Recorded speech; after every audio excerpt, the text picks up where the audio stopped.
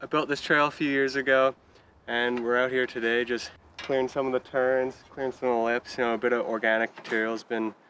kind of slumping over the lips, making it a bit sketchier than it needs to be, and yeah, just doing a bit of maintenance. One of the main things I had in mind while building this trail was kind of keeping it wide so that a few different lines develop, and just so it kind of simulates a bit more of a World Cup track where there's lots of line choice and you got to just think a bit more to get down the hill rather than just looking ahead.